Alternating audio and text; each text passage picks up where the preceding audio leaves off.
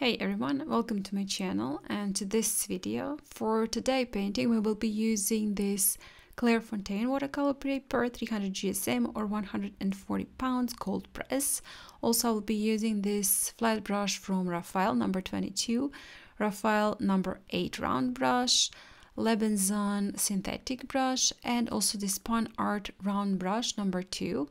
I will be using my own watercolors, and the colors are going to be blue, lighter brown, and a tiny bit of the darker brown. Also we will be needing a tissue paper and a pencil for doing just a basic sketch.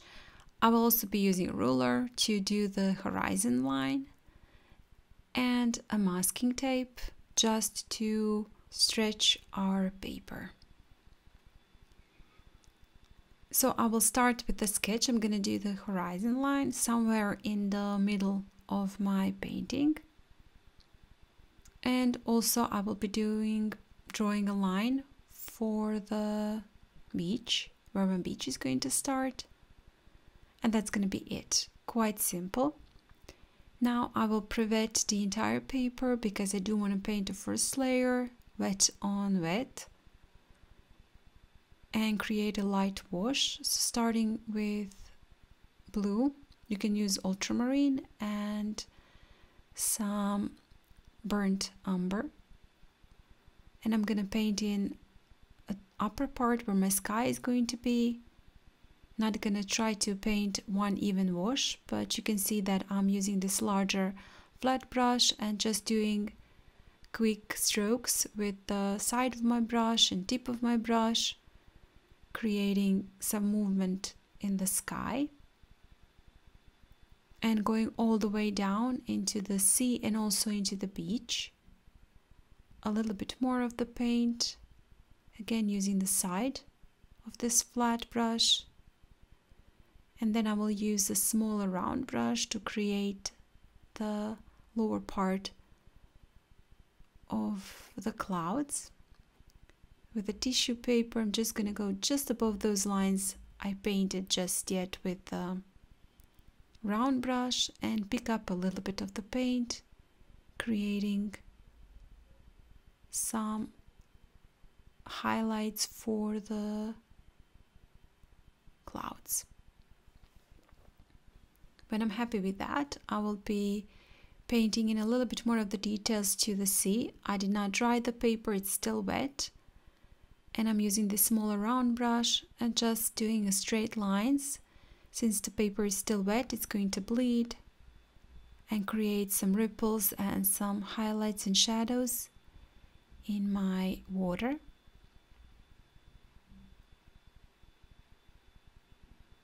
And some movement there also. I'm mixing in now a little bit more of the lighter brown, again with the blue for the beach. And just going all the way to the line I've painted, I drew. And also in the lower part.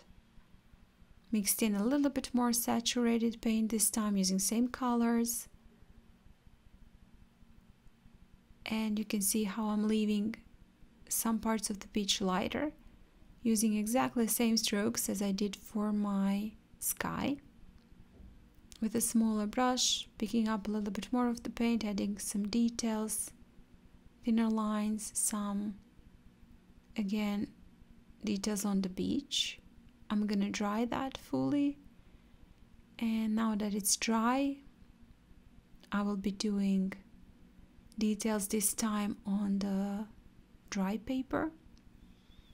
So I'm using this synthetic brush from Lebenson. All the materials I will list in the description box, so you can find it there if you want to check something out. There is a link in the description. I'm using a very, very light desaturated paint. This is almost transparent. And painting in the horizon line, then just going just underneath the horizon line, adding some details to the water. I'm gonna paint my sea very, very simply, and you can see I'm adding some little bit smaller and some little bit thicker lines, very, very light wash. Now I have mixed in a little bit more of the color to paint in some waves. A bit more saturated this time. They're closer to us, so they are also a little bit darker. And I'm using the tip of my brush to create the details. You can use a detail brush here or a script brush. That's also going to be fine, or maybe some round brush with a nice pointy tip, one that can hold that tip. And just painting in details and trying to create the impression of some waves and again movement and my sea.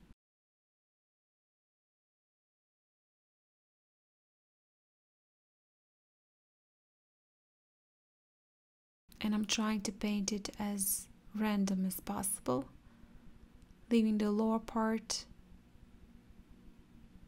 sketchy and also adding some lines there to create the impression of maybe some foam there.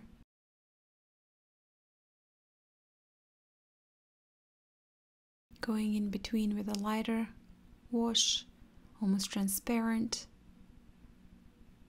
Everything just to create the movement in the sea. So just nearest to the beach, I'm gonna paint a very, very light wash. Again, almost transparent color to make it look like a wet beach, like water descending from there. And also I'm gonna add a bit more details to the beach using a light wash.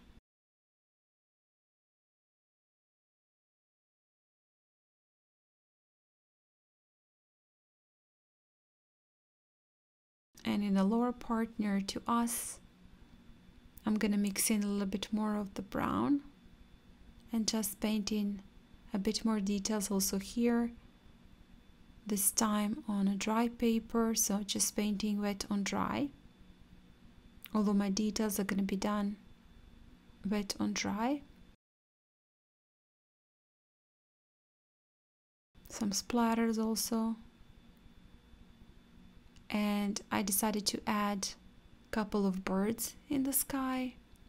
Very, very small one. I'm using again this brush with a very nice pointy tip to paint in those very, very small birds. And you can see I'm using tip of my brush and then just pressing slightly harder and then picking up and using again the tip of my brush. Adding a bit more of the paint just nearest to the shore, to the beach. And also at the end I decided to add a couple of birds just walking on the beach near to the water. I've painted them in first, the bodies. They're quite simple, so you don't have to be super precise with that. Their legs, and then I've picked up, removed the tape, and I was looking at those birds. They were just looking a bit off to me, so I decided to add a bit more details with this detail brush, some paint there, and I was missing a head to them, and their legs were too short. Picked up a little bit of the paint with a tissue paper just to create some diversity in the body and to make those legs a little bit longer. And with that, guys, we are done. I hope you enjoyed this video and this painting process. Hope you're gonna give this a try. This is a very simplified seascape, so I'm sure if you're a beginner you can definitely give this a try and just make it the first step of yours to painting seascapes. And if you did like it, please hit the like button, share it, and comment. If you haven't still, please do subscribe to my channel. I have many tutorials there. If you want real-time videos, real-time tutorials, I have a Patreon page. So there is also a link in the description box. You might want to check that out.